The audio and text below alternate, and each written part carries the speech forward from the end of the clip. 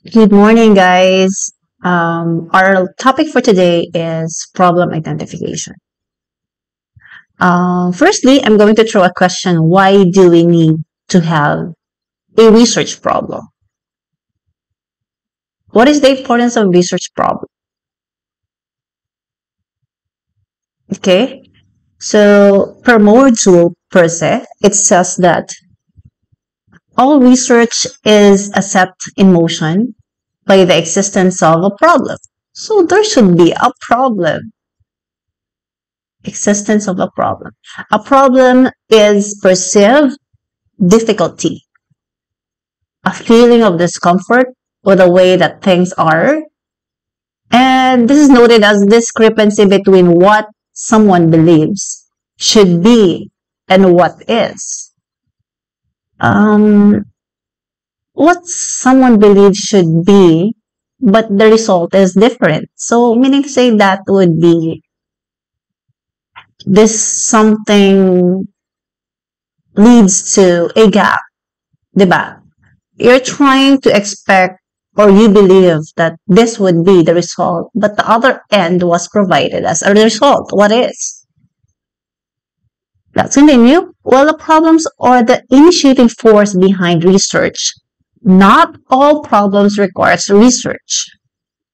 A potential research situation arises when three conditions exist. First, a perceived discrepancy between what is and what should be. So there should be a differences between what you identify what is and what you have identified what should be. Second one, a question about why the discrepancy exists. Why this discrepancy exists? So that's the question. Number three, or next, is we have at least two possible or reasonable answers to the question.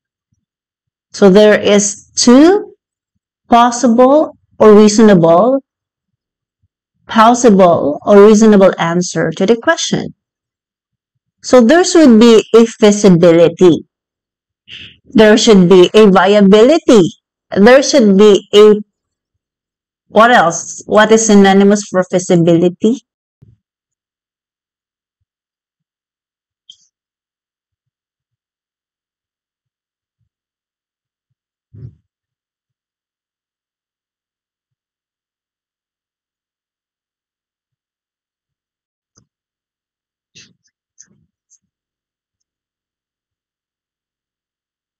When can we say that a problem really exists?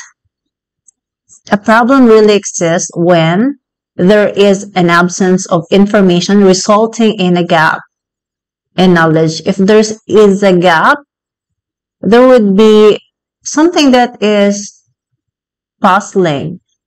Bakit meron tong gap na to? So meaning to say, from it, you could derive a problem.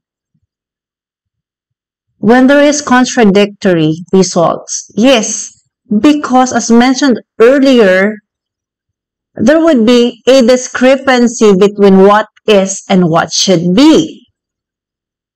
When the fact exists and we intend to make our study explains it.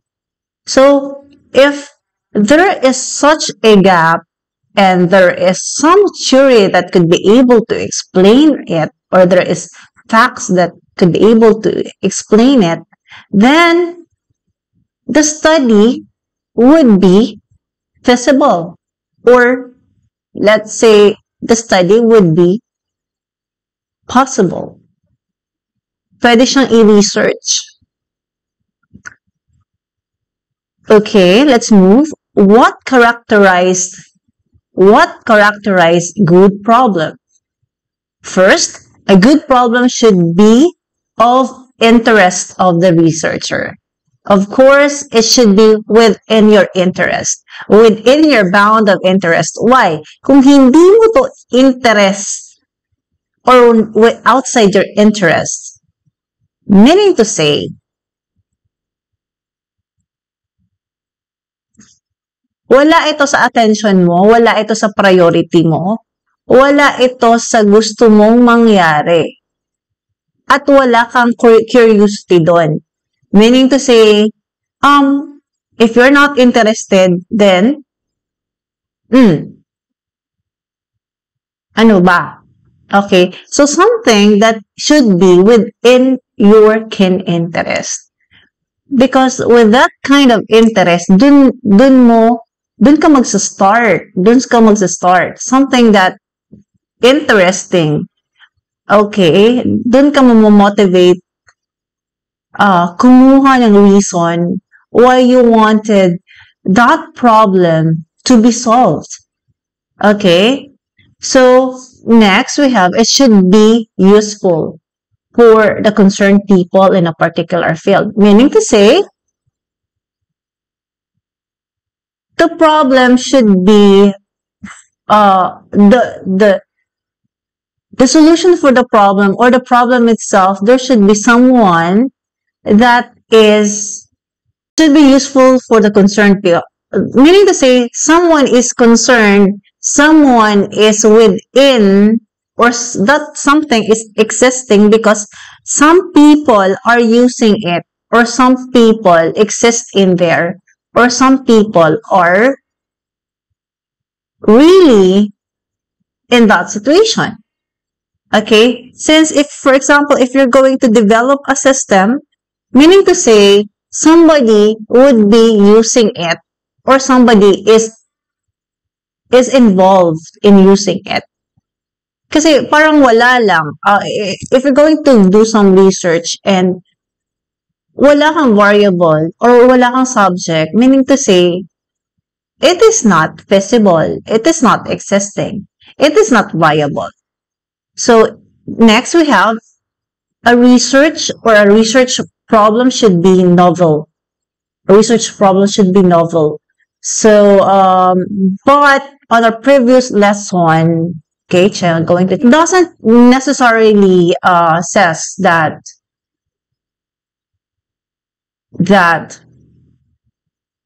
your research would be new. So for as long as that it is existing and you could add another knowledge, another body of knowledge to it,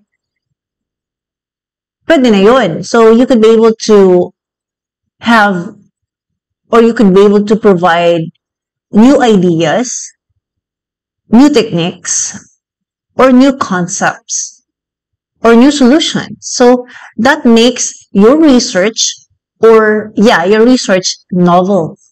So sabihin na natin existing, but something na existing, or something that is very new. But the bottom line here is that you're going to add new knowledge. Fourth one, it should lend itself to complex design. It should lend itself to complex designing. Yes, there is planning. There is intense planning, conceptualization, because you're gonna use, or out of the problem, you're gonna provide a solution. Next we have is, it should be completed in an allotted time desired. So, this should be within the time frame. Remember the SMART? SMART, what is SMART again? Okay, go to T. Okay, time bound. So, research has this kind of time frame. Okay, research has this kind of projected time to finish and to start, time to complete. So Gantt charts you could be able to find Gantt chart templates online. So it's really up to you on how we're going to devise it or design it. So here is an example of a Gantt chart. For example, in stage of planning or doing your chapter 1, chapter 2, chapter 3, and so on, you have their specific time frame or time period. So in which And for example, in developmental, for your capstone one, if you're or capstone two, if you're going to develop, there is a specific time frame. Why? In capstone two, you are expected that at the end of the semester, you have to finish it. In reality, in creating research, there is a reasonable time frame. Okay? So you have to deal with it. You have to,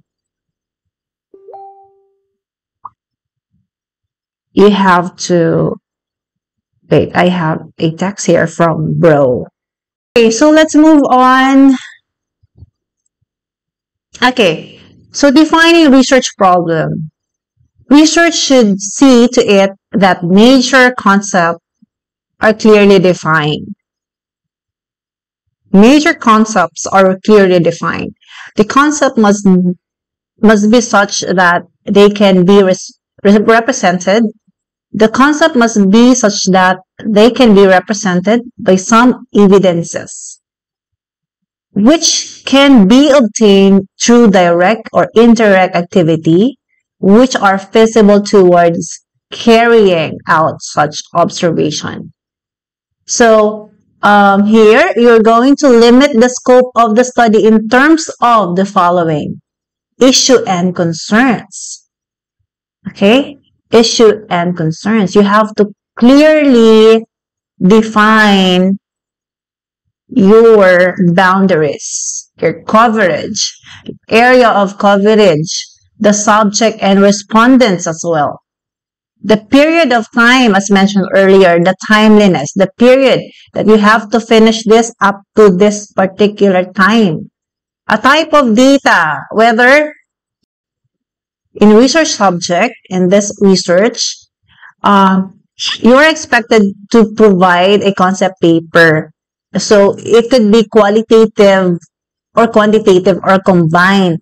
But ang napag-usapan natin, it should be like, this could be your concept paper that you will be using for capstone 1. So ang tinatarget natin dito is the capstone 1. If it will be approved for capstone 1, then it will proceed to capstone 2, which has developmental. So your research should be, the concept that you will be doing should be with or towards developmental. Okay? Justifying the research problem. The next task of the researcher is to justify why he selected it. Why did you select the particular research problem over other problems? Bakit itong pinili mo over the listed problems? Again, the question there, siguro in conceptualizing title, you have to provide 3 titles, no? So you have to put the first initial or the first one that which is your group intends to consensusly agree on the first topic. Okay, meaning to say, as we go back here, justify why the researcher selected it over probable ones. So you have, for example, you have 5 interests, and sabi ko, gawa kayo ng title from 1, title 1, title 2, and title 3. Okay, malamang, the first one is you pick the first one because it is within your range of interest.